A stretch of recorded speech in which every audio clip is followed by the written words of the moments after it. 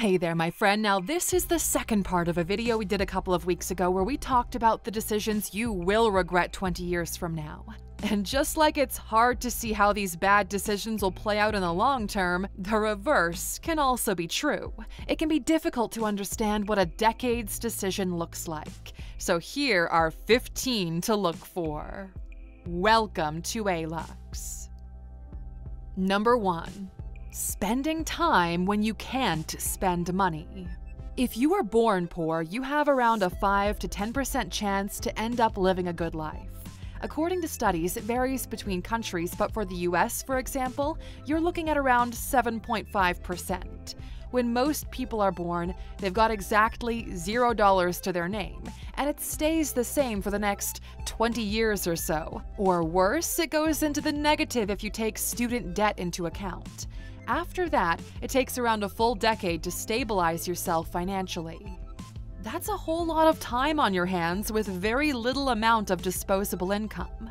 The most important decision you can make during this period is how you use your time, because it can set you up for the rest of your life. The best way to use your time in this period is to trade it for skill, knowledge, and expertise. The more you make this trade, the better your chances are to get into that 5 to 10%. Number 2. Figuring out who you are and being that person. Nobody expects you to have it all figured out at a certain point, but that doesn't change the fact that the sooner it happens, the better. Knowing who you are and fully embracing it shields you from things that make you unhappy down the road. If you know you are not a certain type of person and you act like it, you simply won't do things that are out of character because you've got no interest in it. It takes a lot of courage and self-awareness to be fully who you are.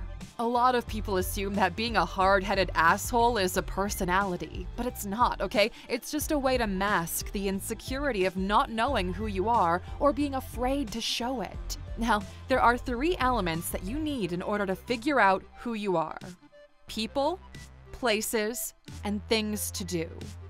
The more variations of these 3 elements you experience, the better your character gets fleshed out.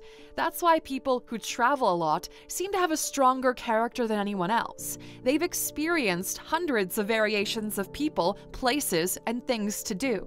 They've seen a lot of scenarios and the way they react to them, and those experiences have shaped their character. Number 3. Getting a hard skill over a soft skill. Gender studies majors are gonna hate this all they want, but the reality is, some skills have more value in the world than others, and in turn, they translate into a higher earning power. We like to split the skills into 3 different categories. 1. Core skills. You make this thing work. These are your engineers, programmers, entrepreneurs, architects, and so on. In general, their skills create something palpable. 2. Admin skills. You keep the thing working. These are your managers, coordinators, leaders, and so on. They don't make the thing. Instead, they make sure the thing doesn't break and runs smoothly. And 3. Personnel. These are everyone from gas station employees to the Starbucks barista, the lowest paid and the easiest to replace. Now, all of these people have their purpose and they all must exist in one way or another, but realistically speaking, you're not here because you want to make sure the whole world runs smoothly. The best skill to get is the one that has the highest return for you. Number 4. Living closer to the uncomfortable line. Look, here's the thing, okay? Palpable growth only happens at the very edge of discomfort. You need a tiny bit of pressure. Think back to your past wins. None of them were a walk in the park, right? You managed to pull through because you tolerated the pressure. That's why hard-fought victories feel so good. For most people, that tiny bit of pressure is a bit too much. They want to feel safe and protected. They're afraid of anything that disturbs their linear, mundane lives. And here's the reality. You cannot Out-comfort the uncomfortable. Things will always feel a bit shaky. The secret is to be comfortable with a little bit of uncertainty. People build things even though they might not work, not because they're 100% sure they will work. Number 5. Finding your strengths and doubling down on them. Now, you surely have heard the saying, hard work beats talent when talent doesn't work hard enough, right? You've heard that. But have you ever wondered what if talent does indeed work enough? Yeah, we know, okay? Mind-blowing when you think about it that way. It's impossible to outwork someone who bets on their strength because they have a competitive advantage. They're already good at it. We keep hearing people say, oh, I'll just work hard at this thing I've got zero inclination for until it becomes good. And we keep asking ourselves, but why though? I mean, it's admirable, but pretty pointless nonetheless. You can only get good at so many things in life, so why choose the ones that are naturally harder for you? Unless you've got a burning passion for it, it just doesn't really make sense. Number 6. Moving to a place with more opportunities. People think that the internet solved location problems, but it's not entirely true because connections are made face-to-face, not screen-to-screen. It always pays out to be physically in the place where things are happening, at least until you get to a point where you make things happen. Social media is not for connecting people, it's for ego display most of the time. Moving to a better place opens your mind up to a new way of living and a new way of thinking, something you can't really achieve from the comfort of your bedroom. Number 7. Building legacy over trends. True craftsmanship comes from doing something for a really long time. There's no other way around it. A good foundation translates into different industries, and when things keep changing every year, the only ones that remain thriving are the ones who focus on getting better at what they're doing, not the ones chasing whatever's popular right now. Things go out of style because there's no one good at it left. Number 8. Choosing the right person. This is a decision that theoretically lasts a lifetime. It'll have one of the biggest impacts on your life, whether you realize it or not. Who you hang out with 24/7 shapes the way you live your life day by day. You become a slightly different person without realizing it. With the right choice, though, you can become a better one, and this only becomes apparent after a couple of years pass you by. Number 9. Getting rid of any kind of debt. Because debt is modern-day slavery, my friend. Somebody else owns your future money. Most people should stay away from debt as much as they can, and if you're in a position where that's not a possibility for you, well, the next best thing you can do is to focus all of your energy on clearing your debt as soon as you can. Number 10. Solving money early.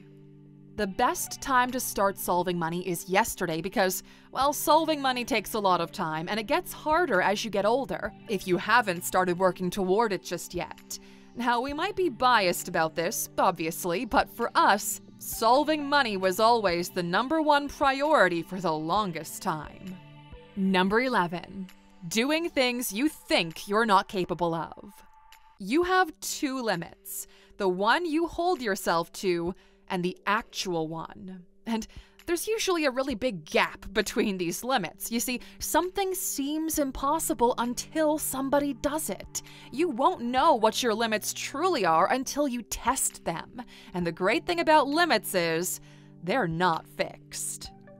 Number 12. Sacrificing the right things. Look, okay, you can do anything, but not everything. Something has to give. You can't be everywhere all at once, and you get to think of everything every time. Every day you wake up, you're faced with a couple of decisions and thousands of opportunity costs. What if you start learning programming today? What if you started going to the gym every night instead of out to the pub? What if you started investing $100 each week for the next 10 years? What if you quit your job and went to go volunteer somewhere? What if you do none of the above? All of these decisions send you in totally opposite directions. Everything you do means thousands of things you don't get to do. A trade must be made. The best decision is to trade the things that don't hold value for you for the things that do. Number 13. Recharging when your whole body tells you to. Maybe this is something that we're just more aware of now that most of us are past 30, but it becomes clearer and clearer the energy that gets put into something needs to be replenished somehow. You can't expect for yourself to be creative, motivated, disciplined, and hardworking every single day without a way to sustain this massive energy output. Some find it through balance, others take time off, but the point is, the decision to recharge when needed is the thing that allows you to keep on going. Number 14. Looking forward rather than looking back. From our experience, one of the biggest factors that dictates how well you'll do in life from a personal perspective is how you position yourself mentally. If you trust yourself and believe in your own skills, you're statistically more likely to make it. Setbacks won't hurt as much. You'll be able to be more resilient and play the game long enough to see the finish line. People with a great outlook on life usually live great lives. And finally, getting stupid good at something. We kept this one for last because unfortunately, well, not many people manage to get into this position, and it's such a rewarding experience. Something unlocks in your brain when you, with your very own little hands, make something great. You get this sense of calm and stillness when you look at something that you've made that's extremely good. It's like the universe acknowledging you or something. And of course, we've saved a bonus for those always sticking with us until the very end. That bonus is betting everything on yourself. There is a difference between trying to do everything alone and betting everything on yourself. The first one means believing that you alone have everything you need. False. The second one means that believing you're able to get everything you need. There's a subtle, factual difference there. We'll see you back here next time, Aluxer. Until then, take care.